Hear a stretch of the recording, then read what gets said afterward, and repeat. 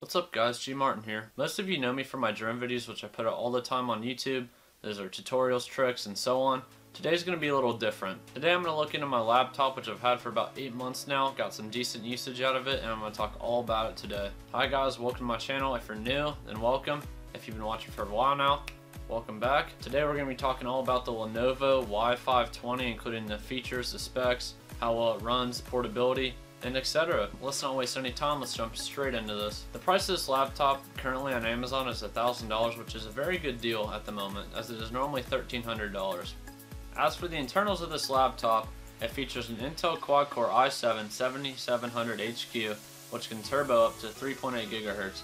It has 16 GB of DDR4 RAM, a dedicated graphics card, which is a 1050 Ti, 4 GB, a 256 GB solid state drive along with a 2 TB hard drive, and this is actually very nice. It has a lot of storage for the price of this. Now for the build of this laptop. It features a backlit keyboard with 2 different lighting settings. I normally keep it on the highest one because the lower one is too dim for my preference, but obviously it's up to your preference. If you like it dimmer, then put on the dimmer setting.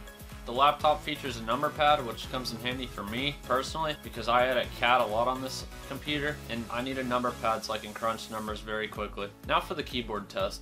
The front deck itself has very little give and it's not very noticeable during normal use, which is a very good thing. The keys do feel a little mushy though.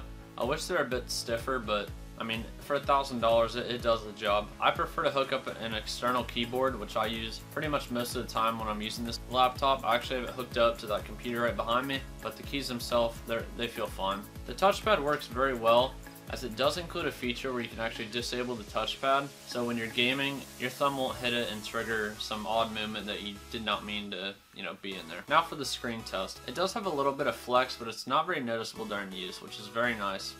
The screen itself is a 1080p anti-glare display. It is 15.6 inches, and for the laptop, I think it's perfect. It does a great job at reducing sun glare, which is honestly what you want with something like this. Now for the ports of the laptop. If you look on the right side, you'll find an HDMI, 2 USB 3.0s, an SD card reader, and a micro USB port. On the left side, it includes an Ethernet port, USB 2.0, and an aux input. I use this all the time when I'm plugging headphones in so I can watch videos, edit, and game. Speaking of gaming, let's talk about how well this laptop performs. Since it does include a 1050 Ti, this computer can run most modern games at a mix of medium to high settings, and older games pretty much maxed out, which is very nice.